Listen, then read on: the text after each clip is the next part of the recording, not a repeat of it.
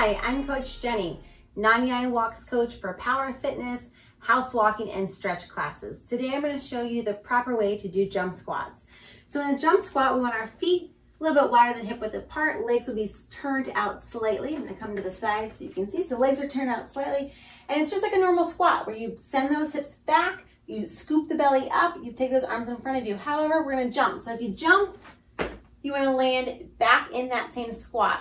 So bend the knees, jump, and land back in that squat, up and down.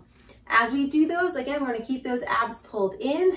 To modify this, we just won't do the jump. We might come up onto the balls of the feet and lift those heels. I like to bring my arms behind my body, keep the chest open, keep the heart lifted, keep the gaze forward.